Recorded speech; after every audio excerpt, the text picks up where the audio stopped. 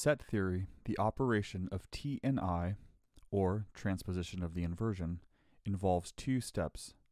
First, inversion around the pitch class 0, or pitch class 6, both of which produce the same result.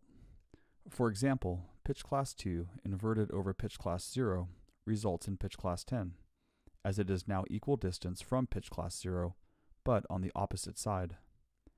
Inverting over pitch class 6 produces pitch class 10 as well, as it is equal distance from pitch class 6 on the other side. Noting that the inversion properties are the same for both pitch classes 0 and 6, an inversional axis may be drawn in to visually show a line over which pitch classes are inverted, traversing to their inversional counterpart on the opposite side of the axis line, much like a mirror.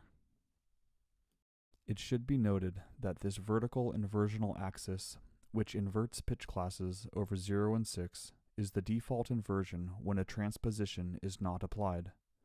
Or to put it another way, the transposition is 0, as indicated by the number 0 in place of the variable n in T and I. After the first step of inverting the pitch class or pitch class set, the transposition portion of the T and I function is applied, which is the second step.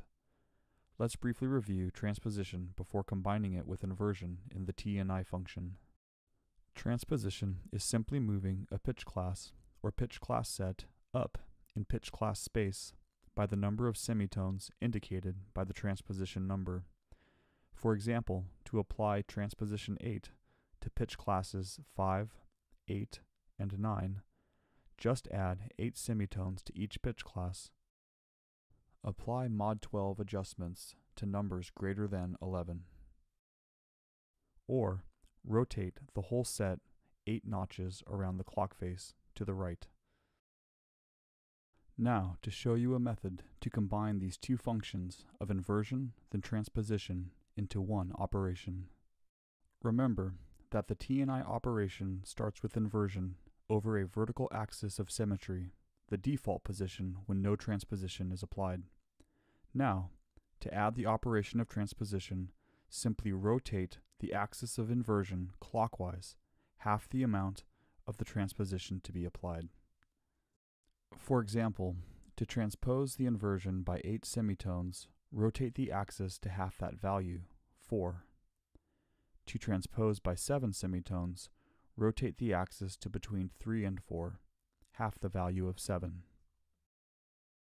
The reason that the axis is only rotated half the value of the transposition is that the inverted note travels twice the distance of the axis placement. Notice how pitch class 0, which would remain on 0 for the non-transposing vertical axis, maps onto pitch class 7 when the axis rests between pitch classes 3 and 4. Now, to apply this clock face operation to a trichord set, let's take pitch classes 0, 2, and 5 and apply T9I to them. You may pause the video now if you would like to try the operation on your own first before seeing it demonstrated.